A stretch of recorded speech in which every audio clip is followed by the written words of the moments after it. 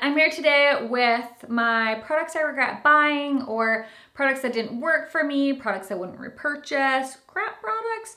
I'm gonna share with you some things that just did not work for me, why I didn't like them, or why I wouldn't repurchase them. And as a disclaimer, which I feel like it's just silly that I have to even say this, because we all have like different preferences, different expectations, different skin. If these are products that you love, by all means, continue to use them. Just because they didn't work for me does not mean that they are like the world's worst products. They just didn't work for me, and they're things that I wouldn't purchase again. So if you have like a similar skin type or kind of like expectation or taste in makeup as I do, this could be helpful for you. So before we get into it, don't forget to subscribe before you leave. I can even like wait for a second, so you can hit the subscribe button and the thumbs up button. And then don't forget to hit that notification bell, that way you're notified of any new videos that come out. I try to upload 3 days a week, Monday, Wednesday, Friday. So I've been doing pretty good on the 3 days a week for the last few months. So we're on a roll here, and yeah, let's just get into the products that I would not repurchase.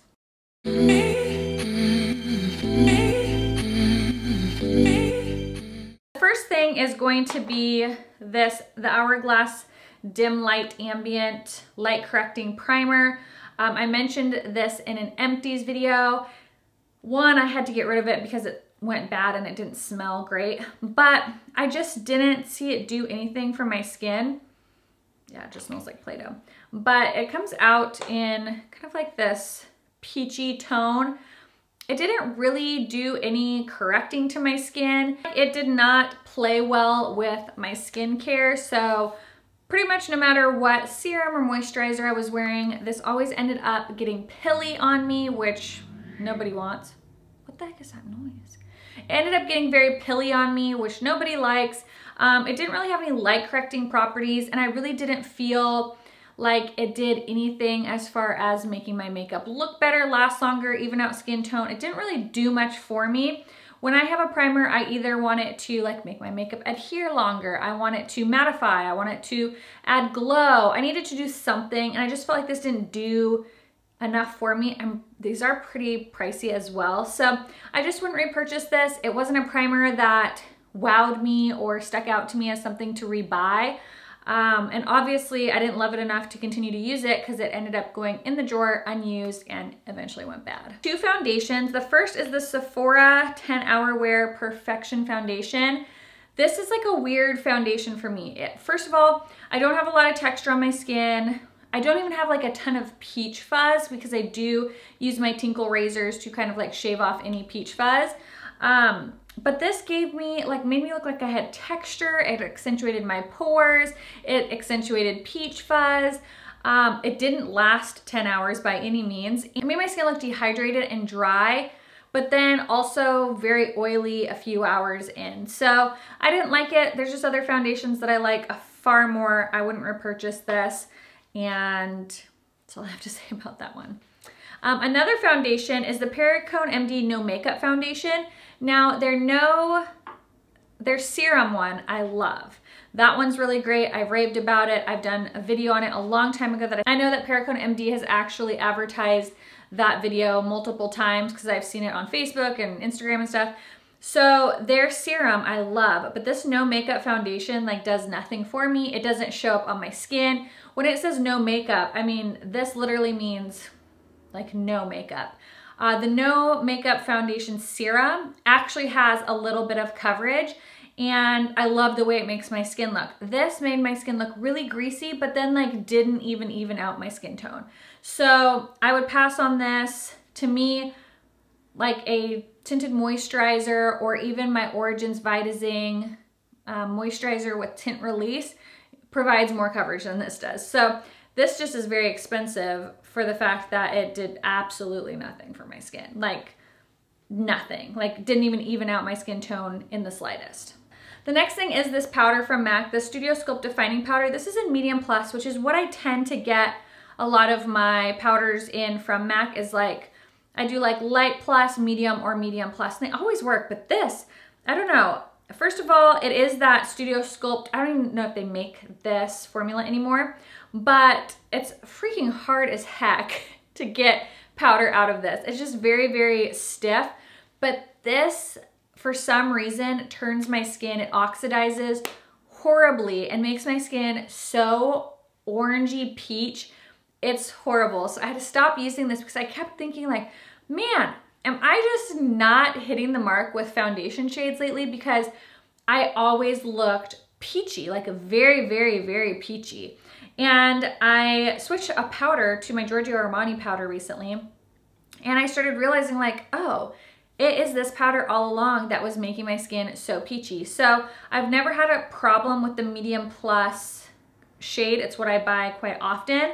But for some reason in this Defining Powder Studio Sculpt formula, it is peach orange. It oxidizes to a peachy orange on me. And I've never really had issues with powders oxidizing, but that one, no go. I have quite a few mascaras here actually. I have a lot. The first is this Revlon Volumizing mascara. They sent this to me. I usually love this type of wand. This literally did nothing for me. It didn't volumize, it didn't lengthen, it didn't do anything. It looked like I didn't put any mascara on. It basically looked like I maybe put like a clear coat of mascara on my lashes. I have pretty pitiful lashes as it is. They don't really hold a curl and they're short and stubby. So this didn't do anything. I'm using right now the new Hourglass mascara, and that mascara is phenomenal. I really like the Big Shot mascara. That one's really good. The regular Clump Crushers from CoverGirl is really good. I've just never found a Revlon mascara that I like, and the Volumizing is no exception to not finding a good Revlon mascara. The other one is this Overtime mascara. The color Stay Overtime. Again, did nothing for me at all. I don't even know if it made me look like I had mascara on. So pass on that one. The Tightline Full Lengthening 3-in-1 Eyeliner, Primer, and Mascara from IT Cosmetics. I don't understand this to save my life. I like the concept of the wand. The wand is very tiny and nice, but it doesn't look like I've done anything. So I'll like try to do this right at the base of my lashes to try to tightline or darken it up. I can't tell that I've done anything. I've tried this just on my bottom lashes. It doesn't look like I've done anything. I don't understand this. I've had multiple sent to me. I've never purchased this. I just keep getting them sent to me, but I can't for the life of me figure out like how the heck to use this because it doesn't, I don't get any product like coming off on my lashes. So if you have that and you love it, please tell me how you use it and what you expect out of it because I can't get it to work for me. Mally Smoky Mama Mascara, another one, did nothing for me. This has like the kind of wand that I like, but again, I just didn't feel like it volumized. I didn't feel like it thickened. It didn't lengthen. It just kind of made my lashes look really crappy. It didn't help my lashes hold a curl. It just did nothing for me. This is another one that did nothing for me. There are some, it's very hit or miss with me with CoverGirl mascaras. This one is the Lash Blast Amplifying Primer and then the Flourish. Now, I'm not a big primer person to begin with.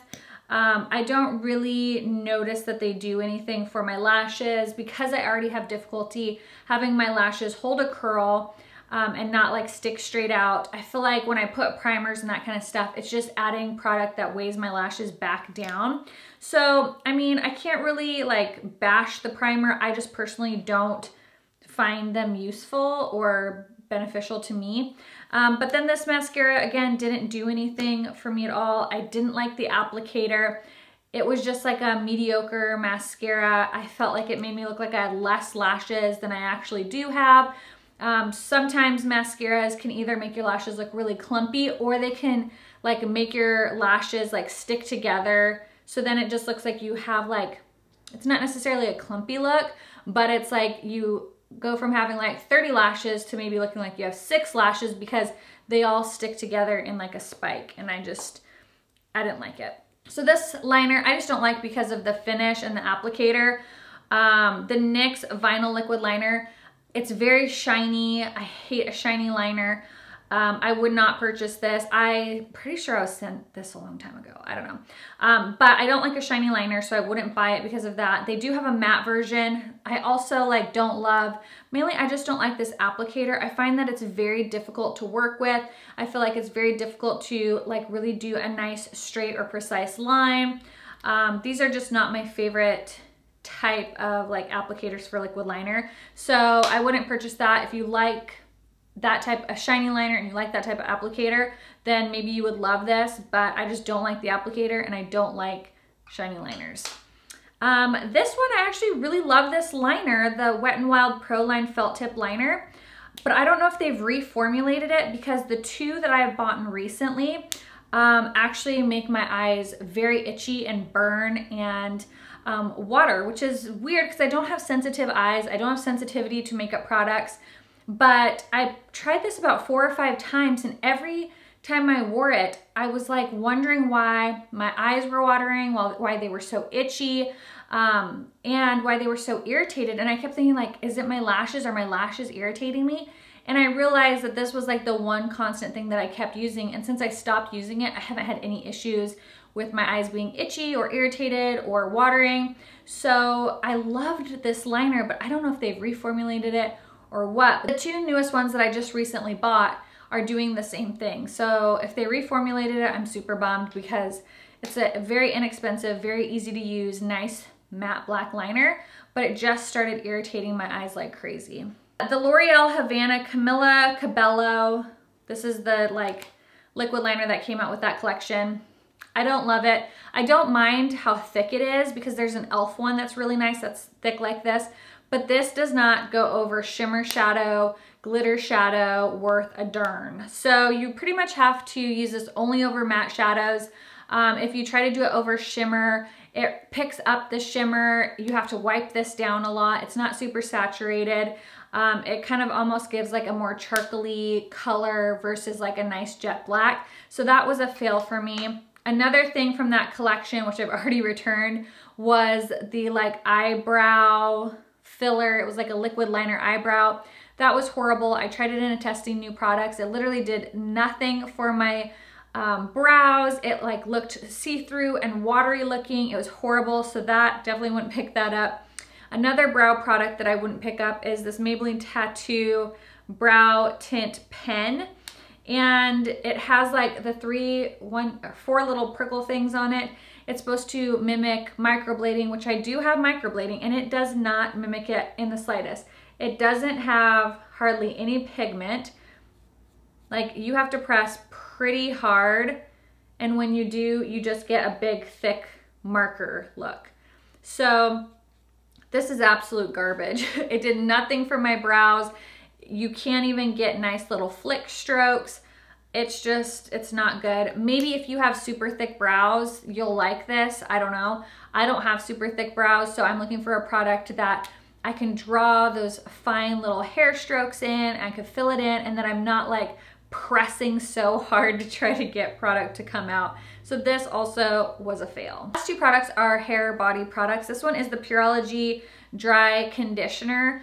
Now, I really liked the dry shampoo. It was nice. Would I repurchase it? Maybe. I just think there's other dry shampoos that I like better, but it wasn't bad. But this, I just didn't find that it did anything. I gave it a good shot. I think I have about this much left in it, but it just didn't do anything. You know, sometimes dry shampoos can really dry out your hair, especially if you're using dry shampoo for multiple days.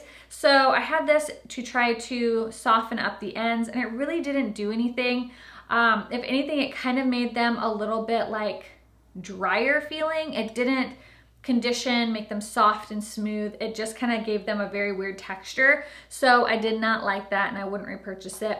And then the other thing is this Coco Shea Honey Moisturizing Body Wash. I got this from Bath & Body Works, and the scent was okay. Yeah, oh, yeah. The scent is okay. I don't love it. So that alone, I wouldn't buy this honey one again because I don't love the scent. But also this formula was really weird. I like something that I can use like in the bath or in the shower. In the bathtub, this gave the weirdest film and almost like chunky white bits all over my skin and all over my bathtub. It's almost like if you were to just stick lotion in your bathtub and just like you have clumps of lotion floating around. It didn't really go into a nice lather, and then it just sat on the top of the water really weird and on my skin. And so it was very strange. I've never had a body wash do that. And when I moved this into the shower and I used it with a loofah, it definitely worked a lot better. But I don't know, I didn't love the scent enough and I didn't love the formula enough to want to repurchase this. So I really like the Bath & Body Works body washes, but this was just kind of like, meh, wouldn't repurchase it. All right guys, so that is it for my products I would not repurchase or crap products video, or products that didn't work for me. I hope you enjoyed. What are some products that you've tried lately that just didn't work for you? Let me know down in the comments below. I hope you enjoyed this video, and I'll see you guys in the next one. Bye.